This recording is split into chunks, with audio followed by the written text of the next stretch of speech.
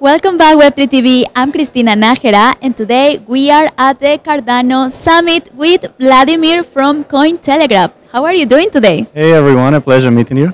All good, thanks. Enjoying the summit so far? Yes, I'm very happy to have you. Likewise. Would you like to start sharing more about you and what you do? Sure, so I'm the head of research at Cointelegraph, basically educating our audience and providing more in-depth analytics about the market. Wow, very impressive. What are the latest insights on the market?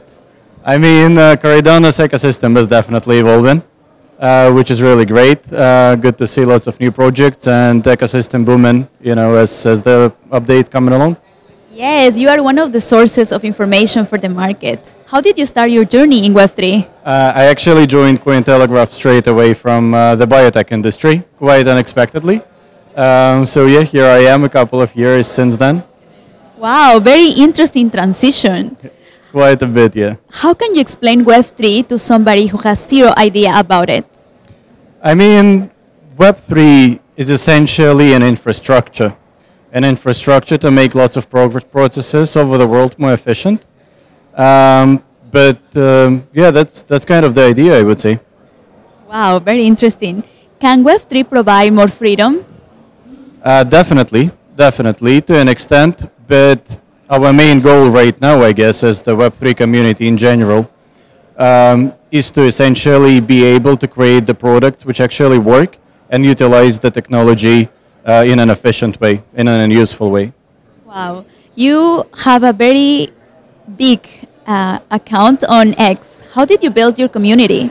I mean, that's probably a better question to our SMM team as opposed to me. But Cointelegraph was there since the very inception. And we are honored to be an important player in the industry so far in providing the community with new insights on a regular basis. Wow, and you are visiting Dubai. I am visiting Dubai, yeah. What's the difference between Dubai and France, where you are based? I would say the vibrant community and a constant desire to build thin and to communicate and create great products over here. Wow. Vladimir, can Web3 bring more freedom? Definitely, yes. And it's great that Dubai is actually doing a lot to facilitate that freedom.